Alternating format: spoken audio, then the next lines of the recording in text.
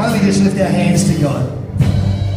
Because there's no substitute for His presence. And you say, why do you lift your hands? Good question. It's just an act of surrender to God. Just going, hey, I need you. I'm reaching out to Him. And other than that, the Bible says to do it. So let's just do it. Father, we thank you tonight. Lord, there's no substitute for who you are. And there's no substitute for your presence.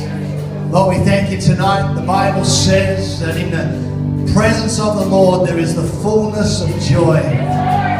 So Lord, tonight we rejoice in you. We say thank you for all that you've done in our lives and all that you're doing in our lives. Father, we thank you tonight. We pray for every person present.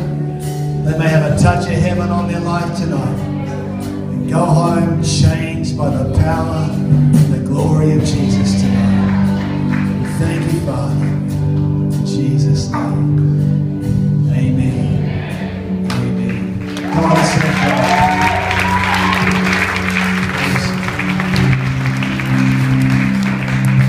Man, this morning we had so many of these prayer requests, and it's awesome. People thanking God for so many different things, and that's cool. It's good to thank God for stuff. I wonder how many prayers we've prayed and we forgot that He answered them.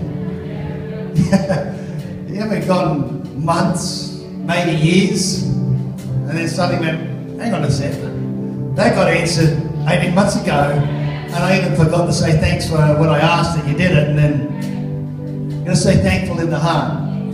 That's why people put in all types of things of thanking God for. People thanking for a great week and opportunity to bless people and see increase in their lives.